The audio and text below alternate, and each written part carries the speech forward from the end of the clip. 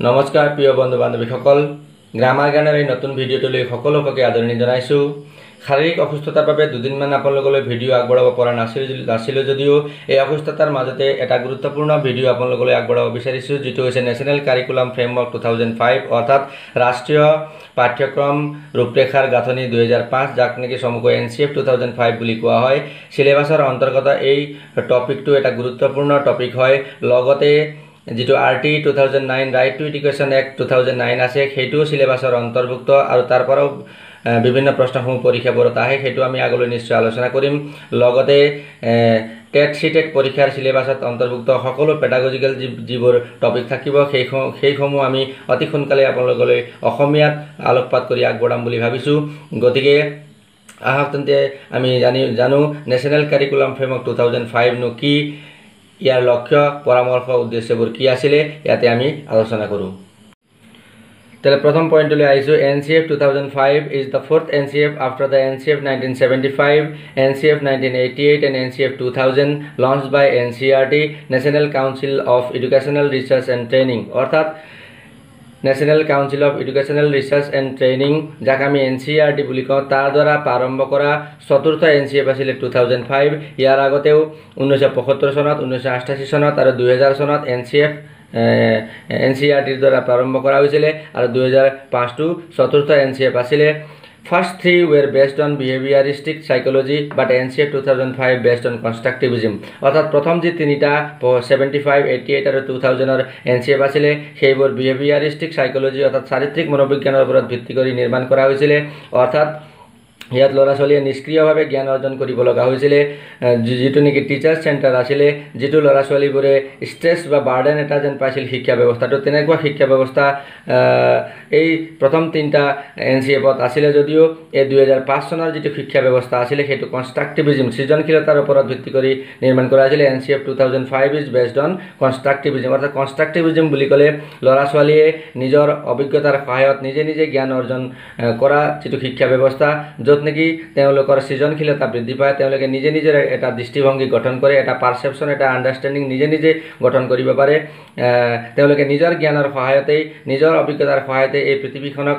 স্বয়ংক্ৰিয়ভাৱে তেওঁলোকে অন্বেষণ কৰে আৰু তাৰ পৰা তেওঁলোকে জ্ঞান অৰ্জন কৰে তেনেকুৱা ধৰণৰ শিক্ষা ব্যৱস্থা কনষ্ট্ৰাকটিভিজম বুলি কোৱা হয় আৰু এই 2005 টো কনষ্ট্ৰাকটিভিজমৰ ওপৰত ভিত্তি কৰি প্ৰস্তুত কৰা হৈছিল ইয়াৰ পিছত কোৱা হৈছে the executive meeting of NCERT held on 14th and 19th July 2004 took a decision to revise the NCF 2000 after being instructed by MHRD Government of India অর্থাৎ ভাৰত চৰকাৰৰ Ministry of Human Resource and Development মানৱ সংসাধন বিকাশ মন্ত্ৰালয়ৰ দ্বাৰা আদেশ পাই NCERT তেওঁলোকৰ কাৰ্যকৰী সভা যেটো নেকি 2004 চনৰ 14 আৰু 19 জুলাইত অনুষ্ঠিত হৈছিল তাত এটা সিদ্ধান্ত লৈছিল যে তেওঁলোকে যেটো চলিত 2000 চনৰ NCF আছিল যেটো সেই সময় চলি আছিল তাক তেওঁলোকে ৰিভিজন কৰিবলৈ এটা সিদ্ধান্ত গ্ৰহণ কৰিছিল Next at Kuase assumed that the present learning and educational system was becoming a source of burden and stress on children and the educational aims and quality are being distorted. অর্থাৎ এই 2005 চনৰ যেটো NCF আছিল তাক আৰম্ভ কৰাৰ আগতে যেটো 2000 চনৰ NCF চলি আছিল সেই ক্ষেত্ৰত সেই শিক্ষা ব্যৱস্থাত অনুমান কৰা হৈছিল অনুভৱ কৰিব পাৰিছিল চৰকাৰে বা NCERT যে সেই সময়ত চলি থকা শিক্ষা ব্যৱস্থা was becoming a source of burden লৰা ছোৱালীৰ কাৰণে এটা বোজা স্বৰূপ হৈ পৰিছে and the educational aims and quality were being distorted আৰু যেটো শিক্ষাৰ যেটো লক্ষ্য আৰু যেটো গুণ বা মানদণ্ড আছে হেয়া বেয়াৰ ফালে ঢাল খাই গৈ আছে বা হ্ৰাস পাই গৈ আছে বুলি তেওঁলোকে অনুমান কৰি এই 2005 চনত বেলেগ এটা NCF প্ৰস্তুত কৰিবলৈ তেওঁলোকে সিদ্ধান্ত গ্ৰহণ কৰিছিল NCF 2005 was initiated in November 2004 by setting up various structures like the National Steering Committee headed by Professor Jaspal Singh and 21 national focus groups on aims of education, teaching English, math, science, social science, educational technology, systematic reforms and national concerns. অর্থাৎ যেতিয়া 2005 চনত NCF আনিবৰ কাৰণে যেতিয়া চৰকাৰে যোজা চলাইছিলে তাৰ আগতে নৱেম্বৰ মাহৰ 2004 চনৰ নৱেম্বৰ মাহত এটা ষ্টিয়াৰিং কমিটি গঠন কৰা হৈছিলে NCF 2010 প্ৰস্তুত কৰিবৰ কাৰণে যাৰ হেড আছিলে প্ৰফেসৰ যশপাল সিং। এটোলৈ প্ৰশ্ন আহে যে 2005 NCFৰ হেড কোন আছিলে? আমি জানিম এইটো যশপাল সিং আছিলে। লগতে 21টা নেশ্যনেল ফোকাস গ্ৰুপছ অৰ্থাৎ বিভিন্ন বিষয়েৰ ওপৰত আলোচনা কৰি নীতি পৰামৰ্শবোৰ আগবঢ়াবৰ কাৰণে ফোকাস গ্ৰুপবোৰ 21টা গঠন কৰা হৈছিল, যিয়ে নেকি শিক্ষাৰ লক্ষ্য, ইংৰাজী, অংক, বিজ্ঞান, সমাজ বিজ্ঞান আদি কৰি বিভিন্ন বিষয়বোৰ কেনেদৰে পঢ়াব লাগে, সেইবোৰ পঢ়াবলৈ কি নীতিসমূহ থাকিব, আৰু শিক্ষা ক্ষেত্ৰত টেকনলজি প্ৰযুক্তিবিদ্যা কেনেদৰে ব্যৱহাৰ কৰিব পৰা যায়, সিস্টেমেটিক ৰিফৰ্মছ পদ্ধতিগত সংস্কাৰবোৰ শিক্ষা ব্যৱস্থাত কেনেকৈ আনিব পৰা যায়, লগতে নেশ্যনেল কনচাৰ্ন যিটো ৰাষ্ট্ৰীয় যিবোৰ বিষয়বোৰ থাকিব সেই বিষয়বোৰ পাঠ্যক্ৰমত কেনেকৈ সংযুক্ত কৰিব পৰা যায়, সংযোগ ঘটাব পৰা যায়, এই সকলোবোৰ আলোচনা কৰিবৰ কাৰণে 21টা ফোকাস গ্ৰুপ প্ৰস্তুত কৰা হৈছিল, সৃষ্টি কৰা হৈছিল। লগতে ষ্টিয়াৰিং কমিটিও এটা সৃষ্টি কৰা হৈছিল, যাৰ হেড আছিলে যশপাল সিং। আৰু এই ফোকাস গ্ৰুপবোৰত বিভিন্ন দেশী বিদেশী শিক্ষাবিদসকলক অন্তৰ্ভুক্ত কৰা হৈছিল। Next point কোৱা আছে the NCF 2005 document draws its policy basis from earlier government reports on education as learning without burden and national policy of education 86-92 and focus group discussions. The policy is also influenced by R.N. Tagore's article Civilization and Progress, the Kothari Ayog 1964-66 and the philosophy of Indian philosopher Aurobindo Ghosh. অর্থাৎ 2005 চনৰ যি national curriculum framework আছিলে সেই ফ্ৰেমৱৰ্কৰ যি নীতি আছিলে সেই নীতিৰ ভিত্তিটো কি আছিলে যে গভৰ্ণমেণ্টৰ ৰিপৰ্ট অন এডুকেশ্যন, অৰ্থাৎ 1992 চনত যশপাল সিঙৰ নেতৃত্বত এটা এডভাইজৰী কমিটি গঠন কৰা হৈছিলে, যাৰ দ্বাৰা ছাত্ৰ ছাত্ৰীসকলৰ শিক্ষাৰ বোজাটো কেনেকৈ কমাব পাৰি তাৰ ওপৰত ৰিপৰ্ট প্ৰস্তুত কৰিবলৈ কোৱা হৈছিলে। আৰু সেই কমিটিখনে 1993 চনৰ জুলাই মাহত নিজৰ প্ৰতিবেদনখন দাখিল কৰিছিলে, য'ত নেকি লাৰ্ণিং উইদাউট বাৰ্ডেন এটা শিক্ষা পদ্ধতি নতুনকৈ প্ৰস্তুত কৰাৰ পৰামৰ্শ আগবঢ়াইছিলে and national policy of education 86-92, অৰ্থাৎ 86 চনৰ যিটো নেশ্যনেল পলিচি অফ এডুকেশ্যন যিটো শিক্ষাৰ ৰাষ্ট্ৰীয় নীতি আছিলে, যিটো 92 চনত সংশোধন কৰা হৈছিলে, তাৰ ওপৰত ভিত্তি কৰি এই NCF 2005 লগতে ফোকাস গ্ৰুপ ডিছকাশ্যন, যিবোৰ ফোকাস গ্ৰুপ বিভিন্ন বিষয়ৰ ওপৰত নীতি নিৰ্ধাৰণৰ কাৰণে ফোকাস গ্ৰুপ গঠন কৰা হৈছিলে, তাৰ ওপৰত ভিত্তি কৰি NCF 2005 গঠিত কৰা হৈছিলে। The policy is also' influence, এই পলিচি যিটো নীতি আছে সেইটো আৰু প্ৰভাৱিত হৈছে Rabindranath টেগৰদেৱৰ article civilisation and progress যিটো আৰ্টিকেল আছে তাৰ পৰা প্ৰভাৱিত হৈছে। কোঠাৰী আয়োগ যিটো গঠন কৰা হৈছিলে 64-66 সেই কোঠাৰী আয়োগৰ যিবোৰ সিদ্ধান্তবোৰ আছিলে তাৰ দ্বাৰা, আৰু অৰবিন্দ ঘোষ যিজন দাৰ্শনিক আছিলে তেওঁৰ দৰ্শনৰ দ্বাৰাও এই NCF 2005 প্ৰভাৱিত আছিল।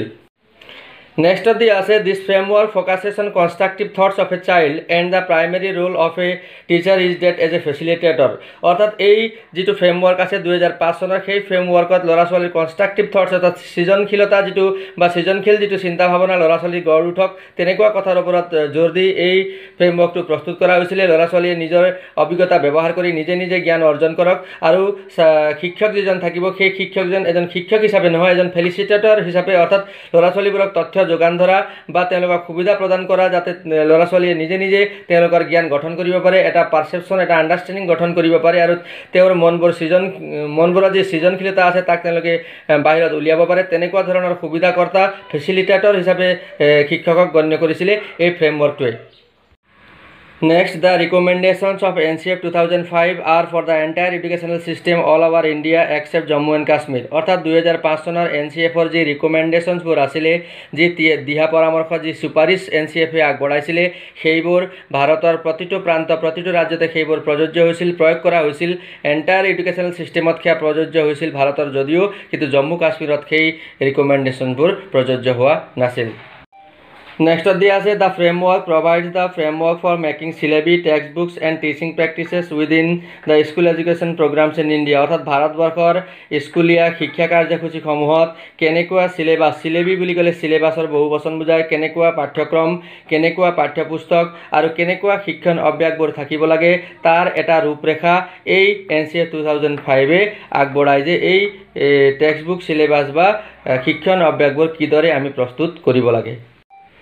Next point কোৱা আছে the NCF 2005 has been translated into all 22 languages mentioned in the 8th schedule of our constitution and has influenced the syllabi of 17 states. অর্থাৎ 2005 চনৰ NCF টো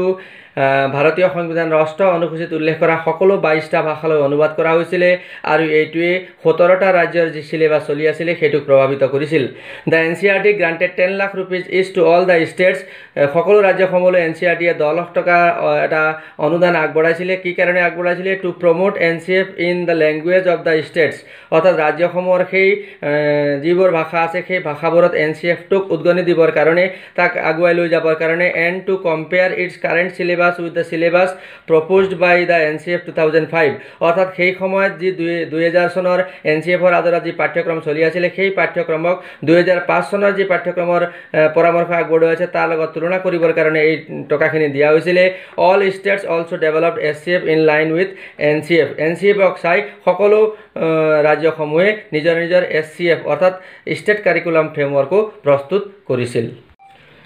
The state-wise exercise was carried out with the involvement of SCERT, State Council of Educational Research and Training and Diet District Institute for Education and Training. অর্থাৎ যে সেই NCF 2005ক প্ৰত্যেকটো ৰাজ্যৰ নিজৰ ভাষাসমূহলৈ অনুবাদ কৰা বা সেই সময়ত চলি থকা সিলেবাসৰ লগত তুলনা কৰা বা অন্যান্য যাৱতীয় কামবোৰ কৰিবৰ কাৰণে কি কৰা হৈছিল যে SCERT আৰু ডায়েট যি দুটা অনুষ্ঠান আছে ৰাজ্যিক যিটো council of educational research and training আৰু ডিস্ট্ৰিক্টৰ যিটো ট্ৰেইনিং ইনষ্টিটিউট থাকে ডায়েট বুলি যাক কোৱা হয় সেই এই দুটা অনুষ্ঠানকো তাত অন্তৰ্ভুক্ত কৰা হৈছিল শেষত NCF 2005 লগত জড়িত থকা ব্যক্তিসকল আছিল প্ৰফেসৰ জসপাল সিং এই NCF 2005 মুখ্য ব্যক্তি হেড আছিল জসপাল সিং জেপি নায়ক এজন ভাৰতীয় শিক্ষাবিদ ভাৰতীয় চৰকাৰৰ এজন এডভাইজাৰো আছিল যে নেকি NCF 2005 কোৱালিটি কোৱান্টিটি আৰু ইকুৱেলিটি এই তিনিটা ত্ৰিভুজ আকাৰে দেখুৱাইছিল প্ৰফেসৰ কৃষ্ণ কুমাৰ যে নেকি NCERTৰ নিৰ্দেশক বা ডাইৰেক্টৰ আছিল আৰু প্ৰস্তুত হৈ যোৱা NCFক গোটেই ভাৰতবৰ্ষতে প্ৰয়োগ কৰাৰ ক্ষেত্ৰত মুখ্য ভূমিকা গ্ৰহণ কৰিছিল লগতে বহুতো ভাৰতীয় আৰু বিদেশী শিক্ষাবিদসকলো এই NCF 2005ত জড়িত হৈ আছিল এতিয়ালৈকে আমি 2005 চনৰ NCF ৰ ওপৰত সম্যক ধাৰণা লাভ কৰিলো এতিয়া আমি জানিম ইয়াতে complications in the present education system অৰ্থাৎ সেই সময়ৰ যি শিক্ষা ব্যৱস্থা আছিল তাত কি জটিলতা আছিল যাৰ কাৰণে 2005 চনত নতুনকৈ NCF প্ৰস্তুত কৰিব লগা হ'ল গতিকে সেই কমপ্লিকেশন জটিলতাবোৰ আমি জানিম ইয়াতে আছে লং ওয়াক টু স্কুল লৰাছলিবোৰ খোজকাঢ়ি বহুত দূৰ স্কুললৈ যাব লগা হৈছিল স্কুল হেভি স্কুল বেগবোৰ হেভি আছিল গধুৰ আছিল কিতাপ পত্ৰৰে লেক অফ বেসিক ইনফ্ৰাষ্ট্ৰাকচাৰ যেটো প্ৰাথমিক যি আন্তঃগাঁথনি থাকিব লাগে স্কুলত ডেস্ক বেঞ্চ আদি কৰি সেইবোৰ নাছিল including books and reading and for reading and writing আৰু কিতাপ পত্ৰ লিখা মেলা কৰিবলৈ কিতাপ পত্ৰ বা বহি আদিৰ অভাৱ আছিল বেডলি ডিজাইন ফাৰ্নিচাৰ বেয়াকৈ ডিজাইন কৰা আসবাববোৰ আছিল ব্ৰেকলেছ time table for playing moving stretching অৰ্থাৎ লৰাছলিবোৰৰ যি টাইম টেবুল আছিল তাত কোনো ব্ৰেক নাছিল যে লৰাছলিয়ে খেলিব দৌৰিব আদি পাৰে এবসেন্ট of toilets and স্যানিটাৰী requirements for girls ছোৱালীসকলৰ কাৰণে টয়লেট নাইবা অনাময় যিবোৰ ব্যৱস্থাবোৰ থাকে সেইবোৰ নাছিল কৰ্পোৰেল পানিশমেণ্ট শাৰীৰিক শাস্তি দিয়াৰ ব্যৱস্থা আছিল স্কুল ডিসকাৰেজিং ক্ৰিয়েটিভ লাৰ্নিং অৰ্থাৎ ক্ৰিয়েটিভ সৃষ্টিশীল শিক্ষা ব্যৱস্থাক স্কুলবোৰে ডিসকাৰেজ নিৰুৎসাহিত কৰিছিল নেগলেক্টিং হোল পাৰ্সনালিটি অফ চাইল্ড সৰু সৰু লৰাছলি যি ব্যক্তিত্ব থাকে তাক অৱজ্ঞা কৰা হৈছিল আৰু টিচাৰ চেণ্টাৰ্ড আৰু তেতিয়াৰ সময়ৰ শিক্ষা ব্যৱস্থাটো টিচাৰ চেণ্টাৰ্ড বা শিক্ষক কেন্দ্ৰিক আছিল গতিকে এই সকলোবোৰ জটিলতাৰ কাৰণে নতুনকৈ NCF এটা প্ৰস্তুত কৰাৰ কথা ভাবিব লগা হৈছিল এতিয়া আইছো 5 গাইডিং প্ৰিন্সিপলছ অফ NCF 2005 লৈ অৰ্থাৎ পাঁচটা এনেকুৱা প্ৰিন্সিপল গাইডিং প্ৰিন্সিপল দিগদৰ্শক নীতিবোৰ আছে যিবোৰক আগত ৰাখি এই NCF 2005 টো প্ৰস্তুত কৰা হৈছিল ইয়াৰ প্ৰথমটো হৈছে connecting knowledge to life outside school অৰ্থাৎ ল'ৰা ছোৱালীক প্ৰদান কৰা যি শিক্ষা থাকে সেয়া টেক্সট বুকতে সীমাবদ্ধ থাকিব নালাগে প্ৰতিজন শিক্ষকৰ এইটো এটা দায়িত্ব যে ল'ৰা ছোৱালীক যি শিক্ষা দিয়া হয় সেয়া বাস্তৱ জীৱনৰ লগত সম্পৰ্ক থকা শিক্ষা হ'ব লাগিব চাৰিবেৰৰ মাজত পোৱা শিক্ষা নিজৰ জীৱনত ব্যৱহাৰ কৰিব পৰা হ'ব লাগে সেই শিক্ষাৰ লাভ বাস্তৱ জীৱনত পাব লাগে এনে ধৰণৰ এটা প্ৰথম নীতিটো লোৱা হৈছিল NCF 2005 ত দ্বিতীয় নীতিটো হৈছে two shift learning from root methods root method বুলি ক'লে আমি আওৰাই ৰিপিট কৰি মুখস্থ কৰা যিটো পদ্ধতি থাকে তাক বুজো অৰ্থাৎ যেতিয়া আমি সৰুকালিত বৰ্ণমালাবোৰ যেনে ABCD বা ক খ আমি মনত ৰাখিছিলোঁ নাইবা 1 2 3 মনত ৰাখিছিলোঁ সেইটো হৈছে ৰোট মেথড এতিয়া আওৰাই বা ৰিপিট কৰি মুখস্থ কৰা যি বিদ্যা সেইটো তেনেধৰণৰ বিদ্যা ল'ৰা ছোৱালীৰ হ'ব নালাগে বুলি NCF 2005 কৈছিলে মেমৰি লেভেলত নহয় ল'ৰা ছোৱালীক আণ্ডাৰষ্টেণ্ডিং লেভেলত আমি পঢ়াব লাগিব মুখস্থ বা আওৰাই কৰা বিদ্যাৰ পৰা শিক্ষাক আঁতৰাই নিব লাগে বুলি NCF 2005ক লক্ষ্য ৰাখি এই ফ্ৰেমৱৰ্কটো প্ৰস্তুত কৰা হৈছিল 3 নং নীতিত কোৱা হৈছে মেকিং এক্সামিনেশ্যন মোৰ flexible and ইণ্টিগ্ৰেটিং them with classroom life অৰ্থাৎ যি পৰীক্ষা পদ্ধতি আছে তাক এনেধৰণে একীকৃত বা ইণ্টিগ্ৰেট কৰিব লাগে যে সকলো ল'ৰা ছোৱালীয়ে ভাল প্ৰদৰ্শন কৰিব পাৰে নিজৰ লাৰ্ণিং তেওঁলোকে প্ৰকাশ কৰিব পাৰে আৰু যিটো পৰীক্ষা পদ্ধতি আছে সেইটো নমনীয় হ'ব লাগিব সকলোৰে কাৰণে উপযুক্ত হ'ব লাগিব 4 নং প্ৰিন্সিপলটো হৈছে এনৰিচিং the curriculum so that it goes beyond textbooks অৰ্থাৎ ল'ৰা ছোৱালীসমূহক আগবঢ়াই দিয়া পাঠ্যক্ৰমসমূহ এনেধৰণে সমৃদ্ধ হ'ব লাগিব যে সেইবোৰে ল'ৰা ছোৱালীক কিতাপৰ বাহিৰৰ বাস্তৱ জীৱনলৈ লৈ যাব পাৰে পাঠ্যপুথিসমূহ এক্টিভিটি বেছ হ'ব লাগে প্ৰেক্টিকেল বেছ হ'ব লাগিব থিয়ৰিটিকেল হ'ব নালাগিব আৰু সহজ সৰল ভাষাত ব্যৱহাৰিক জ্ঞানৰ ওপৰত সেই পাঠ্যক্ৰমসমূহ হ'ব লাগিব তেতিয়া ল'ৰা ছোৱালীসকলে সেইটো ভালকৈ বুজিব এয়া নীতি চতুৰ্থ আছিলে NCF 2005 আকৌ 5 নম্বৰ গাইডিং প্ৰিন্সিপলটো হৈছে নাৰ্চাৰিং and overriding identity ইনফৰ্মড by caring কনচাৰ্নছ within the Democratic polity of the country অৰ্থাৎ ল'ৰা ছোৱালীৰ যি নিজস্ব আইডেণ্টিটি থাকে তাক সমৃদ্ধ কৰিব লাগে আগলৈ আমি আগুৱাই লৈ